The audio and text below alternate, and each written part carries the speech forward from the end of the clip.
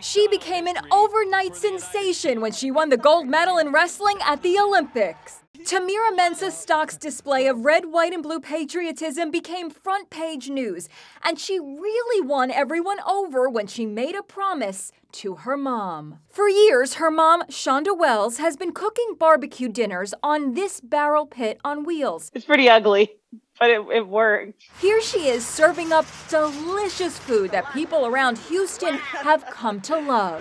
Say hi. Hi. An upgrade was needed. What would a brand new food truck allow her to do? She'd be her own boss, and she's never been her own boss before. And that's the American dream, right? Be your own boss. Enter businessman Cameron Davies, owner of the world's largest manufacturer of fancy food trucks.